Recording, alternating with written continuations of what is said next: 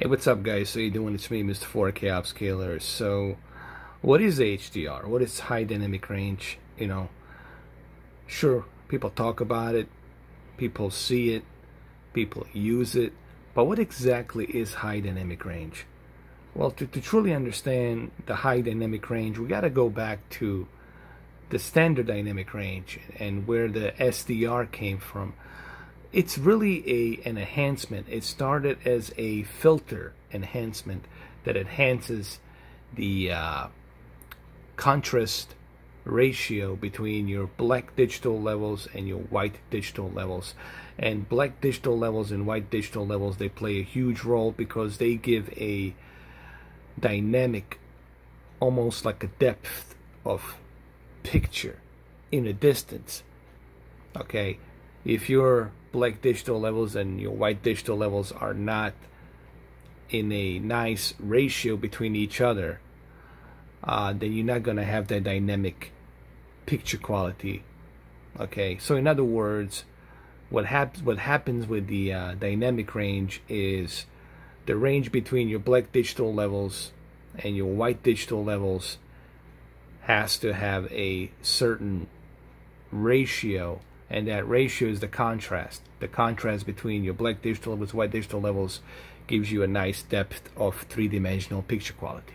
Now, with high dynamic range, we're stepping into a 10-bit color, 10-bit per pixel, giving us obviously a better color palette, which in this case is the color gamut that's used on every 10-bit television.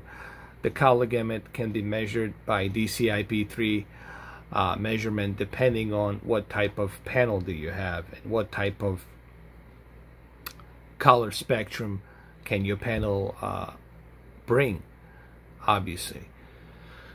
But the color gamut and the peak brightness with 10-bit panels, it's what makes the dynamic range a high dynamic range instead of standard dynamic range. Standard dynamic range was called standard because they were using the sRGB 8-bit panels, and SDR did what it did back then with the DVDs and the Blu-rays as much as it could. However, with high dynamic range, not only are you getting obviously a 10-bit per pixel, 10-bit color panel, but at the same time you're getting the color gamut and a much higher contrast ratio. On top of that, peak brightness that these panels can utilize with higher resolution. When you put higher resolution, then you're getting a much better detail. When you implement higher resolution with color gamut, with a better contrast ratio between black digital levels and white digital levels, then you're getting a more natural picture quality, and that's what you're seeing here. Now imagine the 8K, 33 million pixels with high dynamic range, and then you can just let your mind,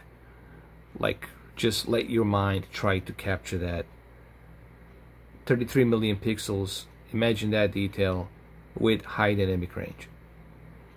So high dynamic range, it's really a, I don't want to call it filter, but it is a filter. It is really a filter that enhances the picture.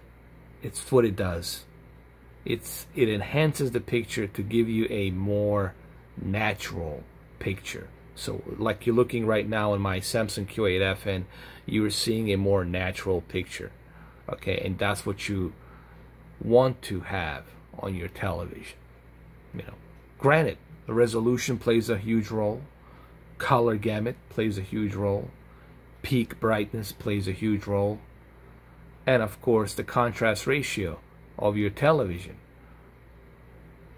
and what it can do plays a huge role.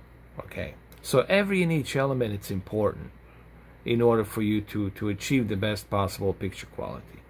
Okay,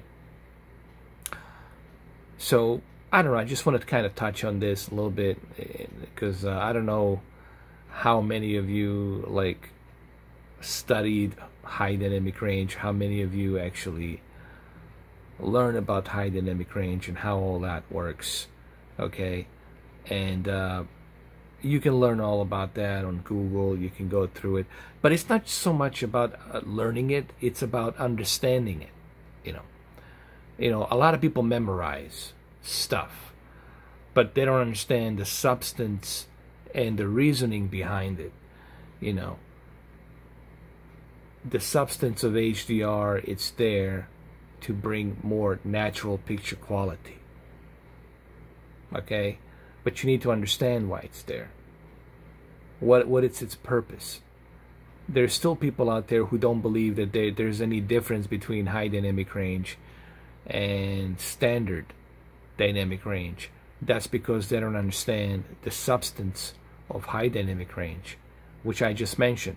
Contrast ratio between your black digital levels, white digital levels. White digital levels, you can call them paper white, okay? Black digital levels, you can call them brightness, okay? And then you got the peak brightness, which enhances the contrast even higher, bringing that ratio even more vivid. And then you got color gamut, which introduces a spectrum of colors, wider spectrum of colors, so you can see all of this in a better detail. All right. Along with the 10-bit per pixel. And on top of that, you got high resolution, 8.3 million pixels, 4K, and then you got 8K, 33 million pixels. But there is a huge difference. There is a dramatic difference between what you normally see on your, standard 1080p television versus what you will see on 4K television. But remember, guys, this is the important part. It really depends on your TV panel.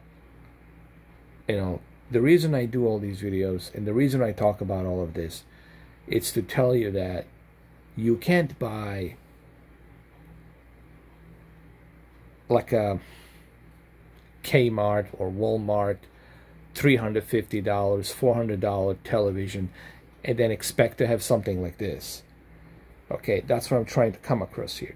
If you truly want to utilize HDR, if you truly want to enjoy 4K UHD Blu-ray movies with HDR and Dolby Vision, you have to have a television that can give you all of those ingredients. Okay, you gotta have the proper ingredients for you to appreciate it. Samsung Q8FN, this is what I'm looking at right now. This is Samsung Q8FN. It's going to give you excellent 4K HDR picture quality. The OLED, which is on my other side, will also give you an excellent picture quality, because all of these televisions, all of these high-end televisions, they have the ingredients necessary for you to appreciate that. Okay, and that's the important part that I think many out there don't seem to understand. I would never purchase a 4K HDR television if I wasn't able to get something that it's within the standards of what it requires for HDR to work. What is the point of you getting a low-end television that only can go up to 600 nits, has a poor color gamut, DCI-P3 measurement, and then on top of that, it has like a poor full local dimming with like, I don't know, like maybe 28, 30 local dimming zones. You have to have a proper television to enjoy this type of quality. So anyway, I just wanted to briefly touch on this. Remember, if you want to enjoy 4K HDR, you have to have a proper television to enjoy that. My recommendation, it's always been anything that has a pretty good color measurement, a good local dimming, 900 peak nits of brightness or above. Any television that has that with a vertical alignment panel, any television that has that, in my opinion, you're definitely going to enjoy what the HDR can offer. Okay. But if you want my two recommendations, I would say Samsung Q8, Q9, 2018, 2019, and then the OLED 2018 or 2019 versions. You can't go wrong with a QLED or OLED. These two brands of Samsung and LG, QLED and OLED, you're not going to go wrong with either one of those two televisions that you choose to go with. You're going to appreciate this type of quality. Okay, so anyway, I just wanted to touch on that a little bit, and thank you guys for watching. Don't forget, on Friday I'm doing a Call of Duty Modern Warfare campaign with real-time ray tracing and 4K HDR. It'll be split in many different parts: part 1, part 2, part 3, probably 8 parts, 25 minutes. Each video will be about 20 to 25 minutes. Okay? Thank you for watching.